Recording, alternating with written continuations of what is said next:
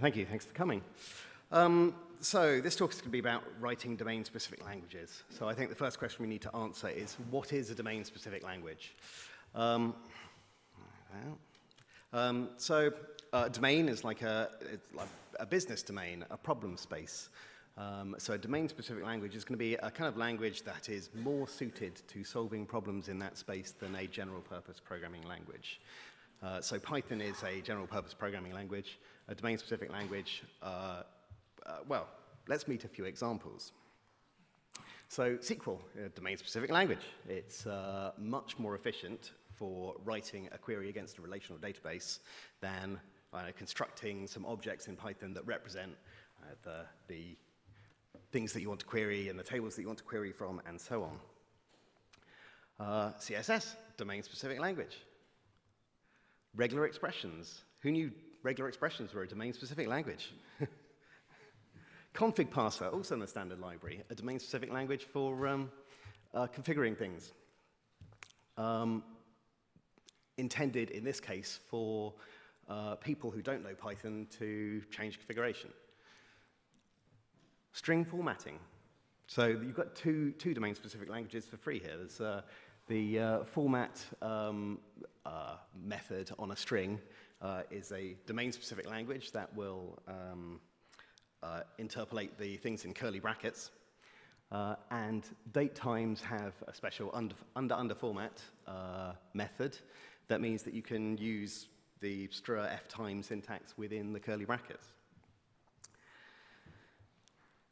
Restructured text, that's a domain-specific language for writing technical documentation. So, what are the problems that those domain-specific languages are trying to solve? So, one, I think, is the readability of code using those languages is going to be, or systems using those languages, is going to be better than a nest of Python expressions and syntax. And sort of also kind of as a corollary, it's going to reduce the repetition in the code, and as you reduce the repetition and you reduce the amount of syntax, the errors, you're likely to make fewer errors, so the writability of the code improves. One of the other reasons that we might want to do this is to sanitize or manipulate the data as it's loaded into memory, or the structure as it's loaded from a DSL into program memory. And then, as we saw, there's a use case where non-technical people are going to be, or people who aren't familiar with Python, are going to be manipulating these things.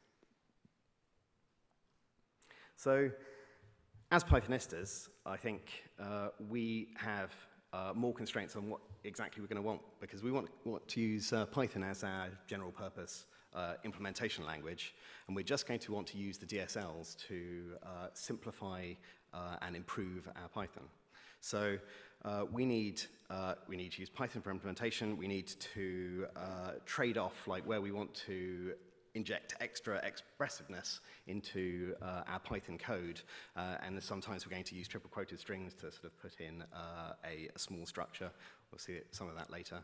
And we're going to want to work with the kind of patterns that are familiar to Python developers. So you don't want to surprise people by completely changing the semantics of, I don't know, square brackets or something, if you're working in an environment where you're going to be just switching between those two contexts. So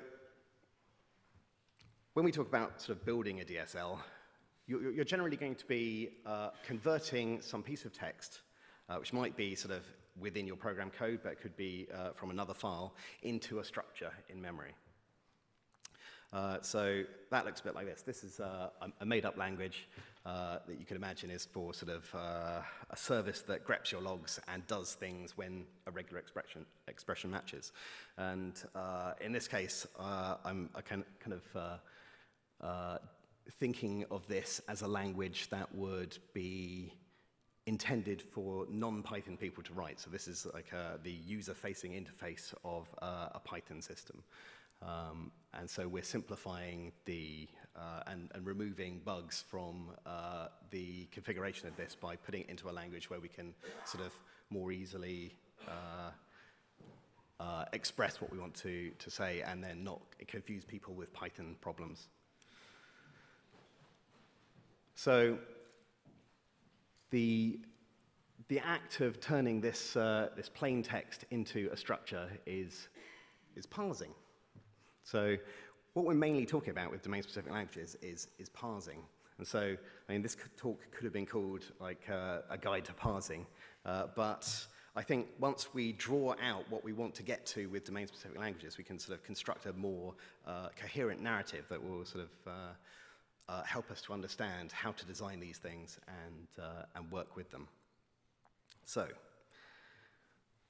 the first approach to getting a parser, I guess, is there is one built into Python. So any code that you write in Python will be sort of parsed and will have structure in its own way, or when it executes, it will construct that structure. So we can manipulate we can use all of Python's dynamic tricks to construct structure in a more elegant way, but that doesn't necessarily execute with Python semantics. So the first thing I'm going to talk about, first meta-programming approach I'm going to talk about is meta-classes. So you know what a class does in Python. It is, you define it, and then the object itself is a factory for instances of that type. So this here is a class called duck, and when you call duck, it returns a duck instance, and you can call a method on the instance. That's Python semantics. With meta-classes, you can completely change what that class definition does and what the duck object that is sort of assigned to the name duck by the class definition, what that object will do. So here's one, for example. This is actually something I wrote a few years ago, and I guess this is kind of similar to Scrapey, but what we're going to do here is define a number of XPath expressions that will match against a HTML document or something that has been retrieved from a URL. And if you look at the example where it's actually called, it's not even returning a scraped review instance. It's going to return a dictionary. Who knew you could do that in Python? A very small number of people. Okay, so this is kind of an approach to combining, creating, say, a function, or you're creating one piece of functionality, but you're doing it in such a way that you can declaratively specify parts of the implementation. And there's even like this part where you can inject custom functionality, like cleaning a value by stripping a colon. So how would we implement that? Well, first of all, you need the facts. So the facts were you've got sort of subclass of facts, but they basically all sort of take an XPath expression, you sort of you get an LXML document, and you can then just evaluate the XPath and return the result. The meta class itself, so there are two phases at which this is going to inject code into the class definition. So I guess the under new method is called sort of at the point where your class definition ends. So at the point where the indentation goes back and the name gets assigned, at this point the under new method will get called on the meta class, and in this case it's just going to collect up the facts, the instances of fact that were defined in the class namespace into a dictionary for easier use later. And then the under call, overloading the call, the parentheses operator, if you want, on the class object itself. The default implementation would return an instance, obviously, and by changing this completely, we're just returning a dictionary. So it's going to evaluate all of those XPath expressions against whatever we pulled down from the URL, and then run any cleaners and so on. And then here's how you create the base class. So you could assign this on every instance of the scraper, but it's somewhat nicer to create a base class and then extend from it. And that's all you need. So moving on, here's another approach for DSLs in Python. In Python metaprogramming, and this is using sort of context managers to construct structure. There is a library that does this. Don't know what it's called off the top of my head. I don't know, I don't like this that much. It's a bit sort of verbose and forced, isn't it? So, and also there's an implementation problem here that you have to be careful about, which is that this is then not threaded. This is requiring global state. That is, all of these functions that have been defined here are somehow storing the state at which they are in constructing a result document, unless they're sort of outputting it to a stream immediately. So that sort of brings concerns about sort of thread safety and race conditions into the mix. Another approach is operator overloading. So this is Django's ORM. So there's obviously the DSL where you keep doing double underscores and double underscores, and you're constructing an expression which is frankly awful. And but what I'm going to talk about here is the use of the pipe to mean or, because in Python you can't overload the logical or operator. You can overload the bitwise or operator, which is the pipe. And lots of things do this. There are problems with this. So this is spotted in a real code base. We're using there's some horrible stuff in here, frankly. So this is using the ampersand operator to mean not bitwise and, but logical and it's overloaded the comparison operators, so greater than or equals to construct an object that sort of matches that thing, that is a representation of the expression that would be, I guess it's kind of deferring the act of doing that comparison. And they've got this amazing like in-list thing. Who knew you could spell an infix operator like that in Python? So it turns out like that is actually a left shift operator followed by a right shift operator, and then you take the spaces out and it looks like an infix operator. And you'd implement it something like that, but don't look at that because don't do it, please. The place that this really breaks down is that so we can't overload the logical and and or operators. We can overload the bitwise and or operators, but those are different. They have different operator precedence. So that means that whereas the and or are at the right precedence to make sort of simple, obvious code work, the ampersand binds more tightly, if you will. And so I've actually seen cases where naive people have written the top one and meant the bottom one. Wrote the top one and meant what was on that slide, so bracketed like that. And obviously that doesn't work. So that's not very readable. So what are we doing here? We're aiming for readability, but we've constructed a situation where you need to put in so many brackets and get the brackets right that you're not really achieving the readability we set out to. Here's another example, a slightly different example, kind of related in our code base. But this is where, so we've got so the top example is how it's supposed to work. So we've got a table object, and accessing the name of a column on a table also returns a table. And then the intention is that you can filter down the table by an expression in square brackets like that. You filter, first you compare, the overloaded comparison operator that will return an array of the rows that you want, and then you can select using that list. But that means that table operators, when you compare them to a value, will return a list that is the same length as the table. in number of rows. And that means that we've had people writing tests where they're trying to compare a return value of a function to none. Obviously, so if you did assert is none, that would work. But that test passes even if you have a table. So overloading the operators is overloading sort of comparison operators in a way that changes the semantics will cause problems. If you want to overload the comparison operators, then make sure you return a Boolean that sort of makes sense in the way that Python normally works. Or otherwise construct a situation where you can't write that test and have it incorrectly pass.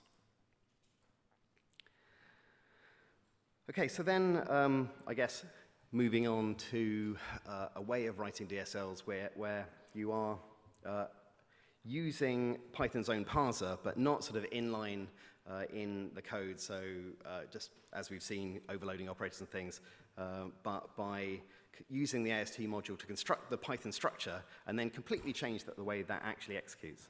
So this is maybe slightly nicer than the way that we saw writing this previously.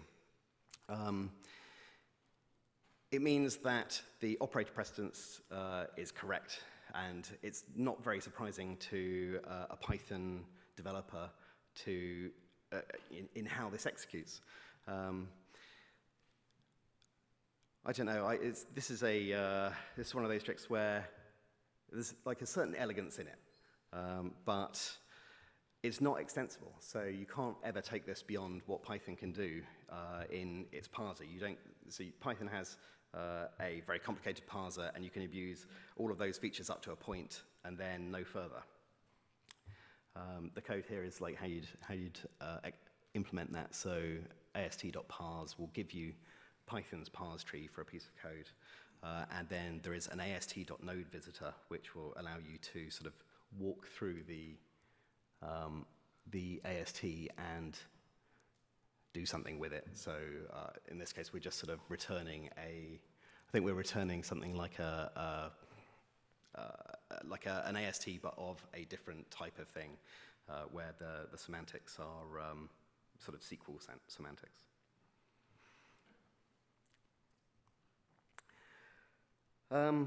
This is even more insidious. So this is a very similar to the last thing, but actually it's been completely hidden within Python code. So don't think of this as any different to this. This is explicitly like this is a string, so it doesn't look like Python. It's going to be executed as Python. In a certain sense, it doesn't look like it's going to be executed as Python. But over here, this looks like it's going to be executed as Python. But for certain reasons, what this DSL is doing is sort of constructing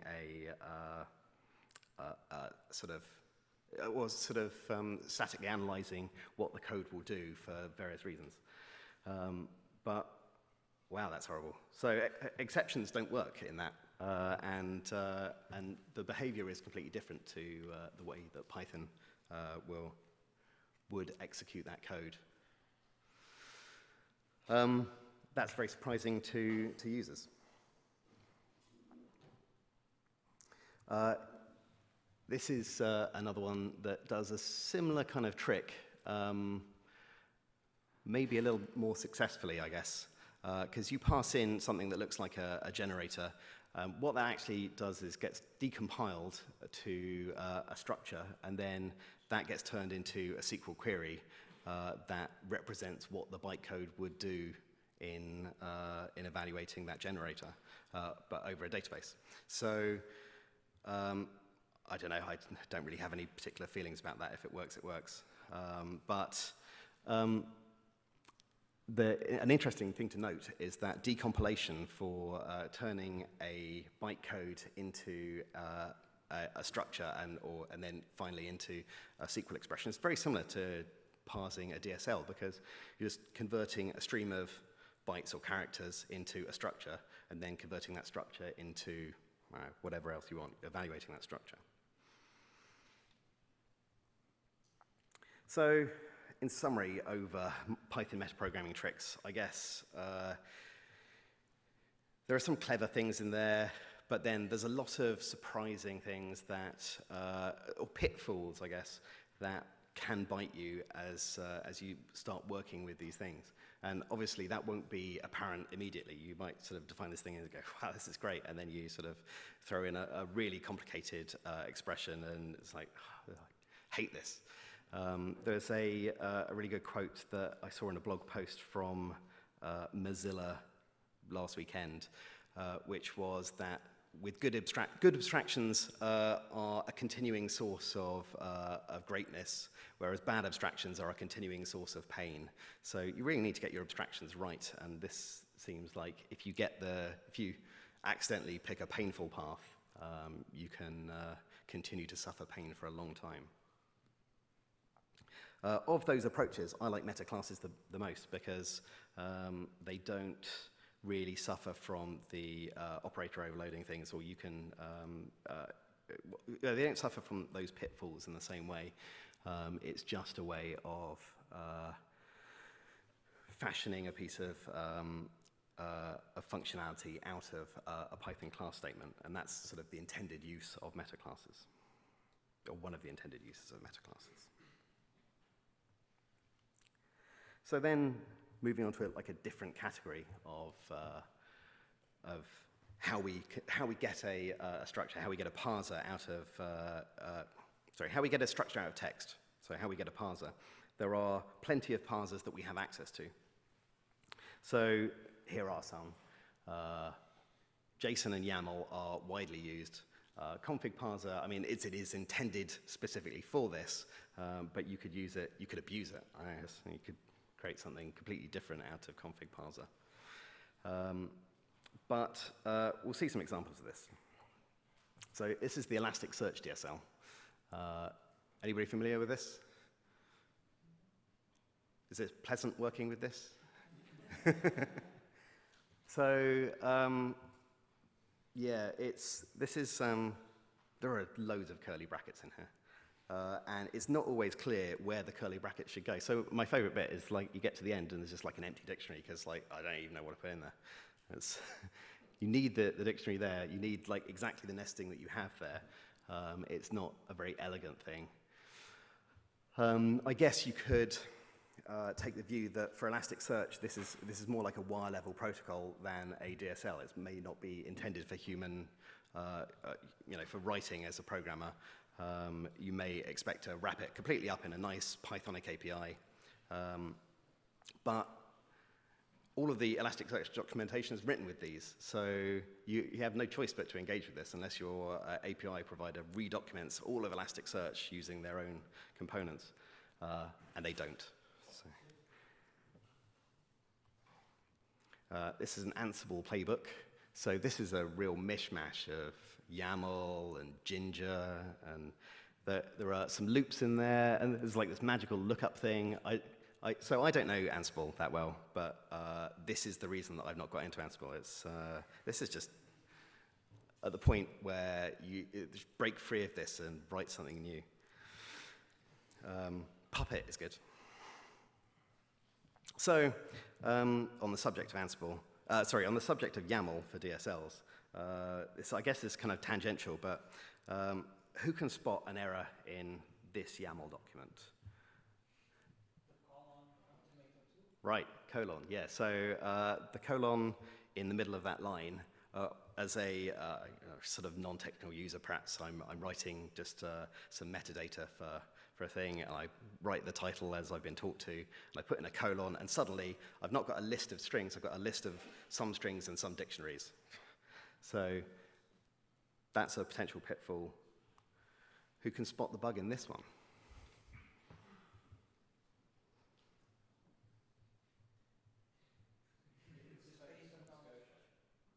No, that's a valid string. So this will be a dictionary containing a dictionary of, where the values are strings.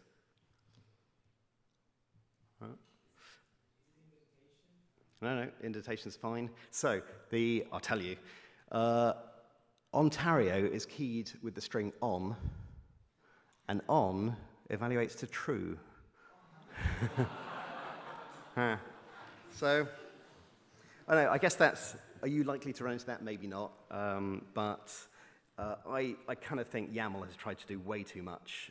It's like a superset of JSON, and it has a ton of features in there, and nobody understands it that well because it's not, the spec isn't documented that well. And I think it's more of a sort of pseudo-readable serialization format for kind of more complicated stuff. It works really well as that.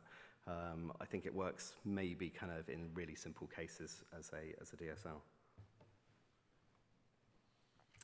So in summary of the off-the-shelf parsers we can get our hands on, there are, I guess, it's not very suited to your domain. It doesn't really fit.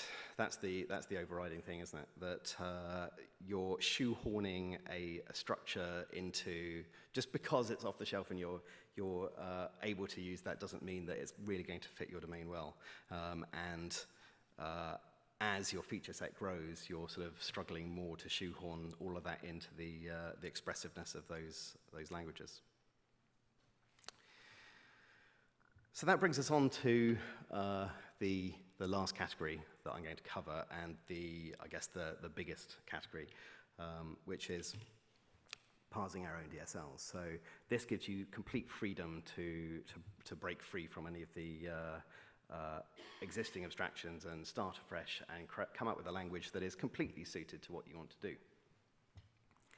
So I've written a few DSLs in my time, and this is kind of the approach that I take. So you sit down with a blank text editor, and you start thinking about concepts from other languages or from other, things that might be familiar to your target audience as kind of the syntactic elements.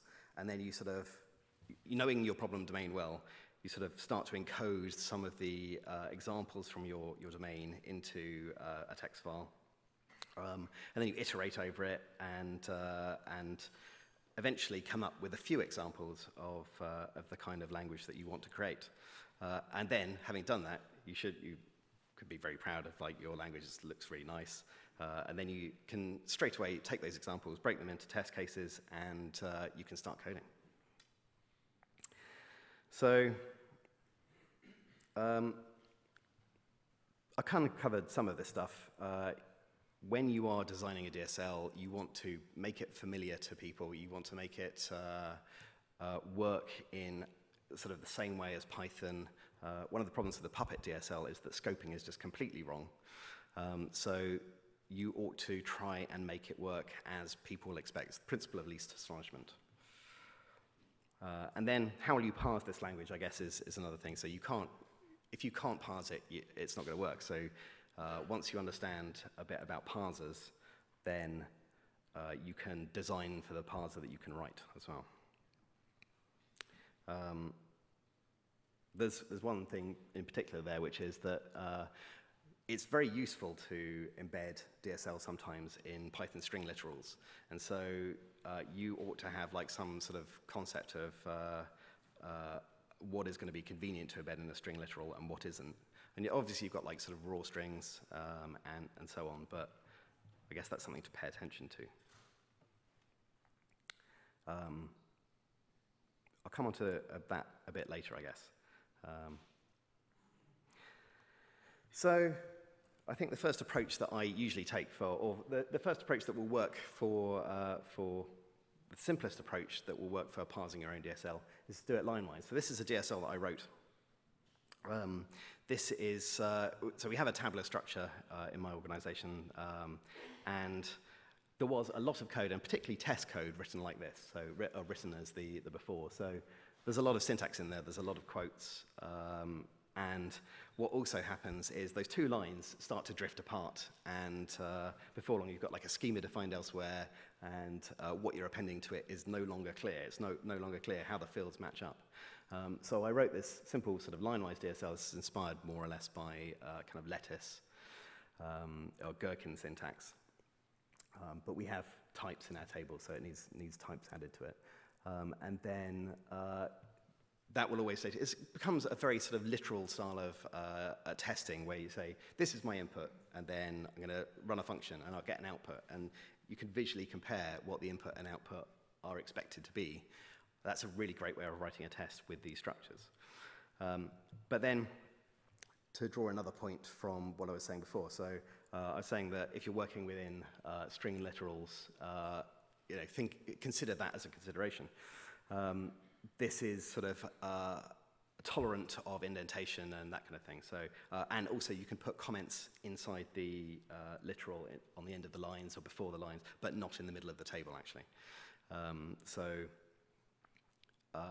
It's flexible in those situations. It allows you to lay out your code however you want. So to parse something line-wise, the way that, so this is sort of, basically I'm considering writing a parser from scratch. The way that I would do it, the way that I start doing it, is to write a finite state machine, effectively. So you start in a state and then consider each line in the context of the state that you're in. And each line will cause a transition to another state or maybe output some value. And that looks a bit like this for a language that has, I don't know, headers and a body. So there are 4 states there, of which 2 are sort of terminal states that sort of maybe aren't even encoded as states. They just sort of kick you out of the parser or return an exception. So in the expect header state, you get a header and you stay in the expect header state. But if you get a blank line, you move to the expect body state, and then any line is body. And this is like something, this maybe sample implementation of this as in a loop. I don't know, I don't want to dwell too much on that, but I think the thing to note is that you're switching on, first of all, you're switching on the state. So you're not sort of evaluating the line and then considering it in the context of the state you're in. I think it's better to do it the other way around, where you take a line and then switch immediately into different blocks of code depending on the current state, which you can do as a class. This is a sort of slightly more organized way of doing the same thing, I guess, which is that your current state is just encoded as a method, and by switching out the method, in this case the bound method that you're currently using in the instance, you can transition states that way. So a finite state machine is like technically powerful enough to parse regular grammars. I don't even know what that means, but I guess I don't know what that means, because you can sort of start adding a stack and you can maintain state, and you can continue building up this sort of clumsy parser for a certain amount of time and continue to parse increasingly powerful stuff. But you're considering one line at a time, but that doesn't mean that the structure is one line at a time. It means the structure can can span multiple lines and can switch states across those lines. So I guess we need to dig into that a little bit further. Why can it span multiple lines? What does it mean to parse line-wise in the context of a bit more parsing theory? So, quickly detouring into parsing theory. There is a book on this, and it is very mathematical, and I don't really suggest you read it because there are libraries that will just sort of bake all of that mathematics down into much more simple stuff, and we'll meet some of those later. But to summarize the basic parsing theory, it's usually split into 2 phases. So there is the lexical analysis tokenization phase, where you, given just like a flat bit of text, you start breaking it into the words or symbols that make up the language. And then given that sequence of symbols, you can start assembling it into a tree. Lexical analysis is usually done with regular expressions, and just sort of what regular expression will match next indicates what token type and value it has. And then the syntax analysis there are various algorithms that are the really mathematical bit. So this is an example of the tokenized module built into Python that provides the tokenizer for Python. It's rather simplified because it actually emits like all kinds of data about each token. On an expression like x to the power of y plus 1, it will output the tokens that you see there. So a left bracket, left parenthesis, the name x. So note that it has the type as well. So just the sequence of the words, as it were. But white space is not one of those words. And then ostensibly consuming the output of tokenized behind the scenes, AST will convert that into a structure. So you've got like a nested bin op where op is a class and a name is a class and so on. So coming back to line-wise parsers, this is all there is to sort of distinguishing line-wise parsers from anything else, that you're just taking a line as a token, but then all of the same practices apply. So if you've ever written a line-wise parser, you're not actually that far from writing a parser that isn't acting line-wise. And then I guess this brings me on to a brief interlude where I wrote a line-wise parser for a game. In October 2014, I won Pi Week, which is a week-long games programming competition, with an adventure game called Legend of Goblet, which is a kind of adventure stage play. So there's a narrative, and the characters are sort of moving around on a stage. It's almost defined as a stage, so there's like stage right, stage left. And that's all scripted. And it's scripted with a language like this. So I literally sat down at the start of Pi Week on the Sunday. I was like, I don't know how to write an adventure game, but I'll start by writing a script that I want to happen. And very soon, I realized that this script needed to be executable. So I added all of the features that I need. So like choice came afterwards, but I started building a structure. Even before I'd written any code, I was like, this needs to evaluate and move people around the stage, and at this point I'm going to break out and have a puzzle and so on. If we have time later, I might show you that game.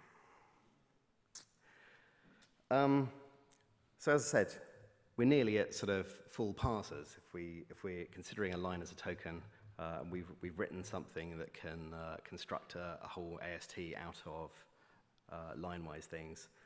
But there are tools that make this even easier. So we need to understand a little bit about how you instruct one of these parser generators to parse an arbitrary DSL. This is the kind of stuff that you'll see when you're describing languages. So this is a sequence of productions that define the grammar for a DSL. And in this case, this is like a simple calculator expression language. It seems to be like the de facto standard for demonstrating parsers, although it's kind of not that effective. It's not that useful a thing to write in the real world often.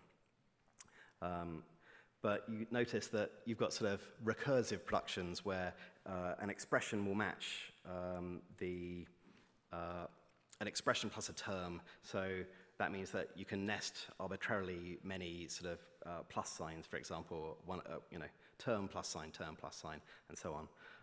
And that will create a structure that is sort of recurses on the left-hand side. And the way that this grammar has been written is such that the precedence of the plus and minus operators is correct as in normal mathematical syntax. So what does that like left recursion mean? There is something we need to know in order to construct a parser is about associativity. So if you have an expression that has multiple operators of the same precedence, then whether they bracket to the left or the right. So a left associative operator, as I say there, is brackets the left-hand set of expressions. And Python is left associative for all of its operators? Okay, so all but one of its operators. So so we need to know that. That actually sort of makes a difference on how our expressions are evaluated. And the other thing that matters is operator precedence. We've already met, in a sense, but that we need to know that the expression that we write if plus and asterisk had the same precedence, for example, it would construct the wrong structure. So we need to know that when we write sort of the simple unbracketed code, then it does that as it gets parsed, effectively gets bracketed in the way that you would expect. I kind of mentioned that, so I'm going to skip over. I'm running low on time. So this is a parser called PLY for Python Lex Yak. Lex and Yak are well-known C parser generators. So this is a Python implementation of those things. And this is the tokenizer phase, which is equivalent to Lex. So notice this is a DSL. Each of these is a regular expression that will define a token type, and so the capital letters in the names of the things are the token type. We've got to have a list of the tokens also included in the module, and then there's some magic that turns that into a lexer. The number is slightly more complicated because the doc string is the regular expression, and then you can provide a mapping between what we actually parse, which is a string, and the value that we want to return as like our tokens value. And then PLY allows you to construct a parser, like either in the same module or a different module. You just import the tokens and the lexer, and then you're defining the grammar productions, another DSL, as you can see in the P expression binop, for defining what the grammar is, and that's in very much the same kind of language as the like BNF that grammars are often described in. So to talk through this code a bit more, this is not constructing an AST in this case. This is sort of constructing a parse tree and collapsing it down to a result as it parses it. So the operator is actually being pulled out and executed as it's being parsed. I guess that's just the rest of the parser. So again, it will pick up everything in the module namespace, and you call yak.yak, and you get a parser. And then you use it a bit like this, so parser.parse, and you give it the lexer again, and then you can evaluate an expression. And because the expression is being evaluated as the syntax tree collapses, just simply parsing, the result of parsing is the result. So moving on to another library, PyParsing takes a different approach. So whereas PLY implements a couple of the really fast parsing algorithms, which are LAL, R1, and SLR, PyParsing is recursive descent, which is more powerful, but also potentially much slower. So recursive descent allows the parser to backtrack if it failed to match. And in fact, it can backtrack even if it didn't fail to match.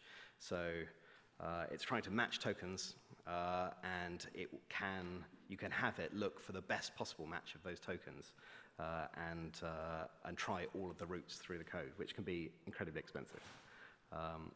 My first PyParsing parser ran incredibly slowly, and I just used the wrong OR. I didn't mean OR, I meant match first. So to talk you through PyParsing a bit, there are these classes. There are lots of these classes, and they all have kind of a similar API. These ones are the ones that sort of match tokens. So there's a quoted string that means that you can match like a Python quotes, or from a quote up to, in this case, it's from a single quote up to the next single quote, excluding single quotes that have been escaped with a backslash. And unquote results there will mean that when we actually get the constant, it's just been converted into the string that was represented by that. So that's actually quite a powerful little bit of functionality there. And then there's also regular expression matches and just like a literal comma. And you can combine those. So this is another DSL, the operator overloading DSL, where the pipe operator means match first. So there is a class called match first, but you can short circuit it by shortcut for writing that is to use the pipe to match any of those things. This is kind of also defining something very similar to the grammar rules in that sort of grammar, but defined in Python syntax. So the productions here are the combination of those things assigned to another value, and that the thing that they get assigned to is also an instance of one of these parsing objects. There's some stuff there about, so this value thing, there's some magic there because it needs to be recursive, which means we've got to define it and then get its value later. And so that's where the left shift equals comes in. It's a bit ugly, and this is the problem with operator overloading, I guess, that you run into these kind of situations. Each of those parsers allows you to, in the same way that we saw in PLY, you can map the token as it sort of is returned from the match. In this case, you can map the constant production, which was like either a string or a float or an int. And because I handily describe those in Python syntax, so you can use ast.literalEval to evaluate its actual in Python value. And a list is very similar, but because of the way that I've defined a list, which is with interleaved with commas, as in Python, you need to exclude both the leading square bracket and the commas and the trailing square bracket, which is what that slice does. And then you use it just by calling parse string on any one of those things. So they all provide the same APIs. So they all provide set parse action, and they can all parse some input that matches. So here's another one. There are many of these, but they will all take more or less the same kind of approach, which is matching tokens and providing a grammar that defines the language.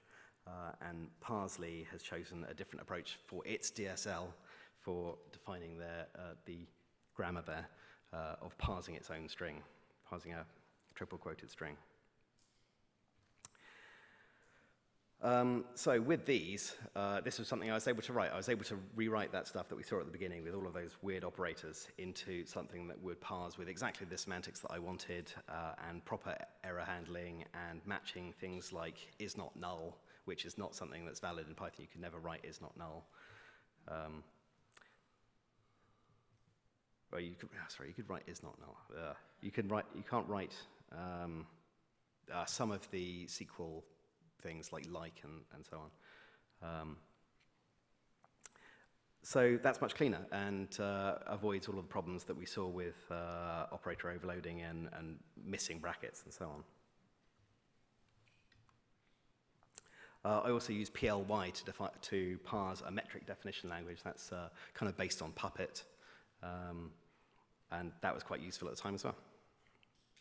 So I guess moving on from, just to like sum up the practice of writing and working with DSLs, there's some stuff that you generally want to have that are nice to have when you're working with these things, which is, first of all, the ability to, having constructed an AST, to convert that back into some source that might represent that AST. Turns out to be very handy, and it's very handy for writing tests as well. And also, you need to work quite hard to ensure that the errors come out clearly with the line number, because it's really horrible to have a DSL that you're working with and it just says there's an error somewhere in there. You've like given it 1,000 lines. It doesn't help me at all.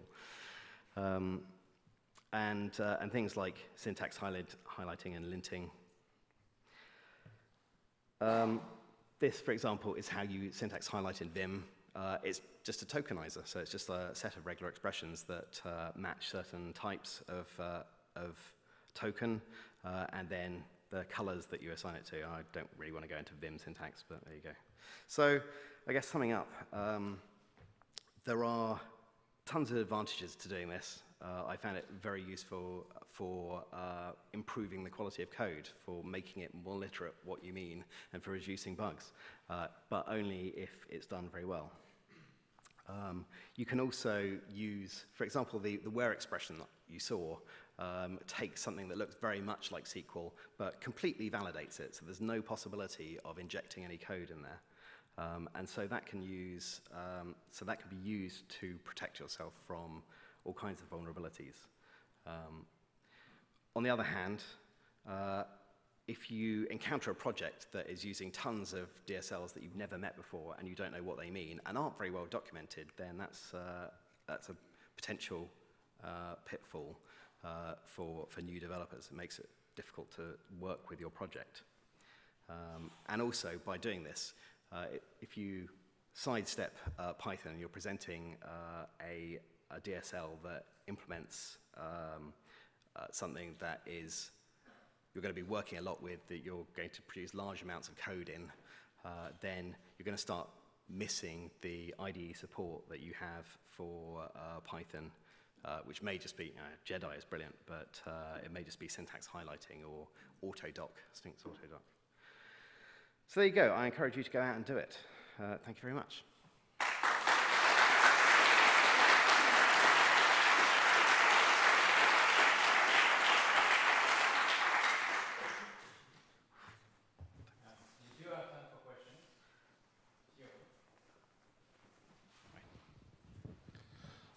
Two things, I guess, mostly irrelevant.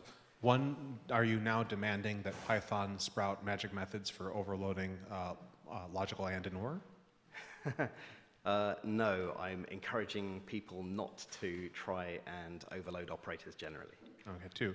And two, don't leave us hanging. How do you fix those YAML errors? Do you use a backslash on both of them, or? No, you use a different way of expressing yourself in YAML. So you use quotes. If you use quoted strings, then they will automatically be strings. But there are other pitfalls, and again, sort of switching to another form of expressing yourself in YAML will circumvent those pitfalls. Okay, but if you added quotes around both of the Yes. colon problems and Yes. the on problem, that would have fixed those. So YAML is a superset of JSON. So you can use quoted strings and curly brackets and square brackets for lists and all of those things. About the YAML, in fact, when you use a Docker Compose configuration, you almost, at the end, have everything quoted, just in fear something fails. The question was, how do you feel Python compares to, for example, other languages like Ruby or Haskell in order to build DSLs? I don't know about Haskell, but I've seen some horrible stuff in Ruby as well.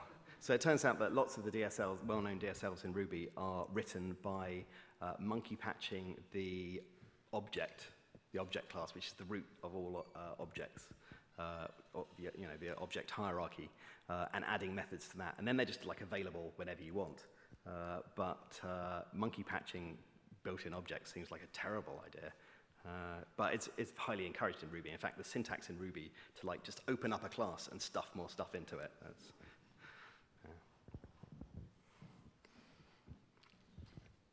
Perhaps I missed it, but which module did you use for your own DSL, the ACT? For which DSL? For the one for your game. So that was just my own parser written line-wise with a state machine. Okay. So, I mean, I guess I could show you the code for that, but it runs to quite a lot of lines. The important thing for that is that, so indentation is important and it needs to maintain like the state of indentation. So each token, so it's not just a line. A line is, there's a tokenizer which turns a line into the amount of indentation it has and one of the regular expression patterns that it matches, so the token type and then the value of that token. And that feeds into a finite state machine.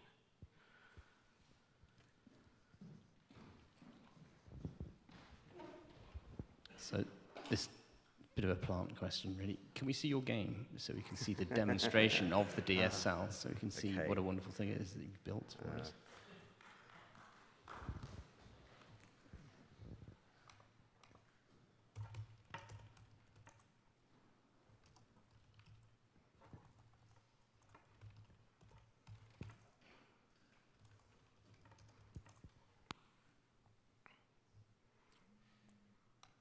Okay. That's somewhere in the middle.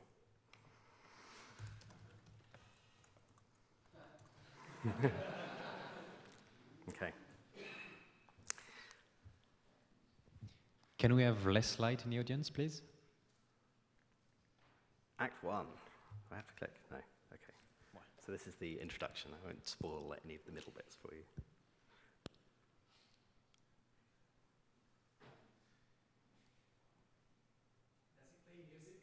There is music.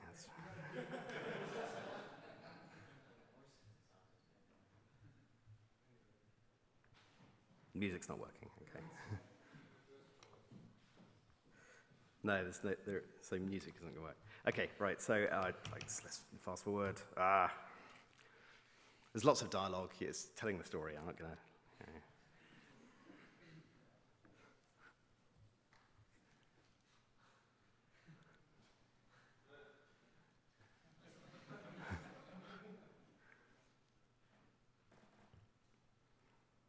Okay, fine, right. So, suggestions for things to do. Go on. Pick up the sock.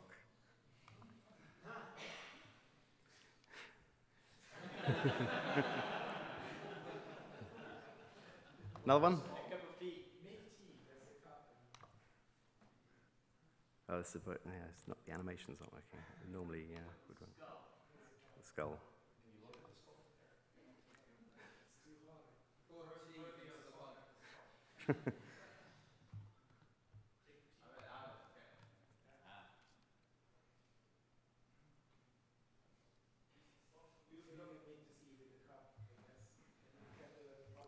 I can't pick up the kettle at this point.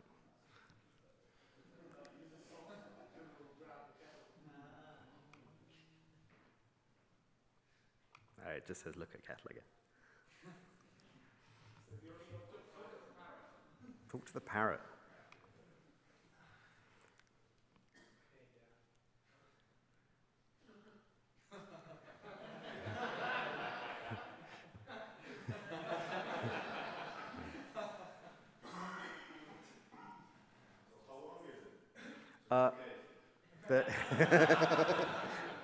We could play through the whole thing here, but it would it takes probably about half an hour now. Sorry? That's not even a thing actually. That's just scenery. How many lines in your DSL for this game? Yeah, okay, that's an interesting thing to look at. So. How many lines in your DSL for this game? So the DSL looks like this, without wanting to give too much of the plot away. Last line.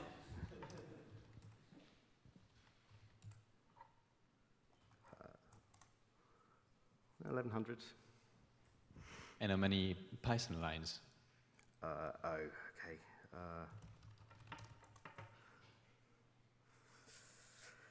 3,000. You want to see some more of the DSL? Sorry? It validates as it passes it. It parses the entire script for the game at the beginning. So, and I think it probably will say if it on what line it runs into a problem, if it runs into a problem. We get a few seconds for last question if you want, if you're more interested in the code. Right, okay. Okay, so there's like the system of allow and deny that are bindings for actions that can happen in the game. So in this exactly the same way that you can define a script at like top level and it will just play, for each of these bindings, when you perform those actions, it will play a set of scripts, which can involve debate with other characters and so on. It can trigger all kinds of operations. It can trigger them giving you something, for example, that you might need to solve a problem. Okay, thank you, Daniel.